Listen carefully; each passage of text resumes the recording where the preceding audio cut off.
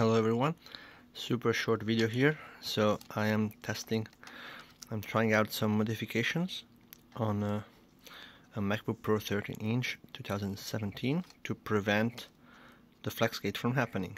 So this is a machine that I'm currently refurbishing.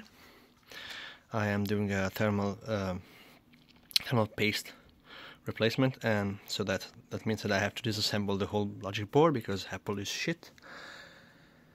With these machines, they made it so you have to take out the motherboard to change the thermal paste. And so in the meanwhile, I decided to test this. So I cut some plastic, and I used some tools to like modify the.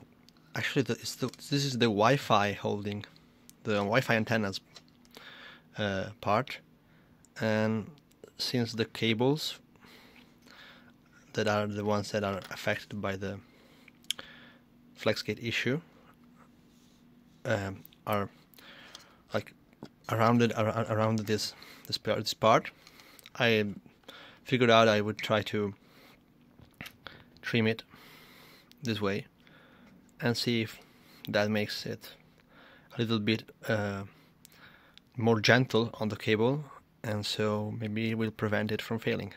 I have no idea if this works. I still can't really figure out where exactly the cable is actually bent and like actually damaged inside. It might be that this solution doesn't do anything. It might be that this is not a solution, but I just wanted to share, and maybe you can comment and let me know if you think this will work. If you actually tried anything like that, I don't know. Just let me know in the comments what you think about this. Ciao, ciao.